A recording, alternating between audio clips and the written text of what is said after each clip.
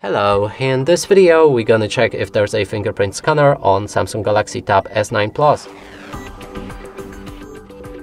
For this we'll need to open our settings. Here find the security or biometrics, or there's a lock screen. No, not that one. Security and privacy, and then there's biometrics. There's Samsung Pass, secure folder, security, Wi-Fi, but I don't think there's a fingerprint scanner on this device.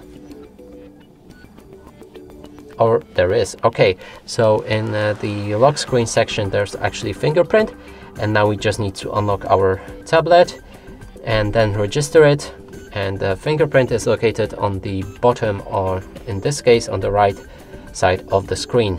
And that's it for this video. Hope you like it. Please consider subscribing to our channel, leave a like and a comment below.